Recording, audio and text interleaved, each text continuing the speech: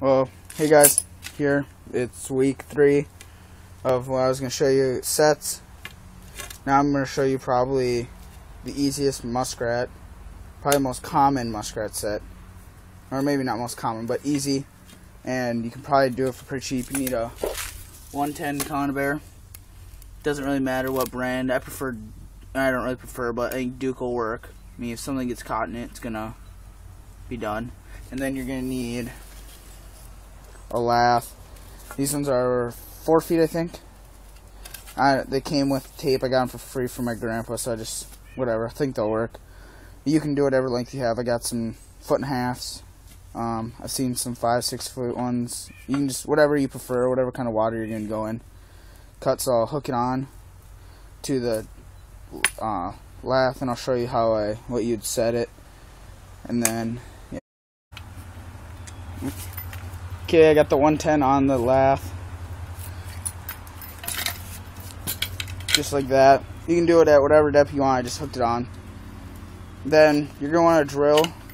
I already had these pre-drilled, but you want to drill 2 holes in it, or whatever, 1 or however, just so you can hook your wire to your chain. Because right now it's pretty snug, but once the trap goes off, it gets really loose and it falls right off. The spring's compressed, so it'll work. And then, now 1 second.